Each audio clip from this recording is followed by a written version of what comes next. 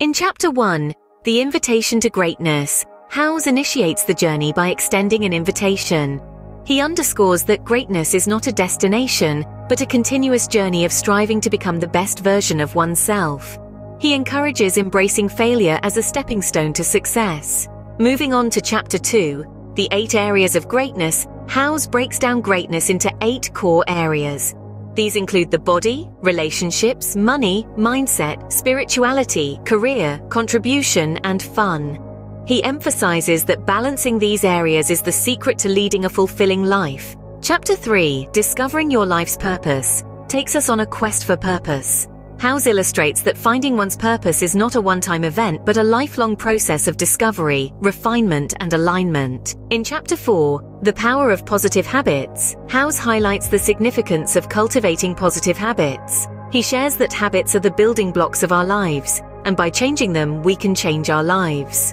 Chapter 5, Turning Adversity into Advantage, delves into the transformative power of adversity. Howes convinces us that adversity is not an obstacle, but an opportunity for growth, a catalyst for change. Next, in Chapter 6, Cultivating a Champion's Mindset, Howes imparts the importance of adopting a champion's mindset. He insists that it's not about winning or losing, but about giving one's best and learning from every experience. The penultimate Chapter 7, Building a Winning Team, focuses on the value of teamwork.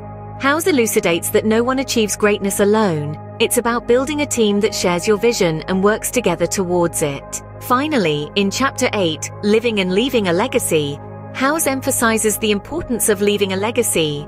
He expresses that the true measure of greatness is not what we achieve in our lives, but what we leave behind for others. In summary, The School of Greatness is more than a book. It's a roadmap to achieving greatness in life. It urges us to continually strive for better, to balance various aspects of our lives, to embrace adversity, and to leave a lasting legacy. The key takeaways are clear. Greatness is not a destination but a journey. And it's not about what we achieve, but what we leave behind. So embark on your journey to greatness today, and leave a legacy that will echo in eternity.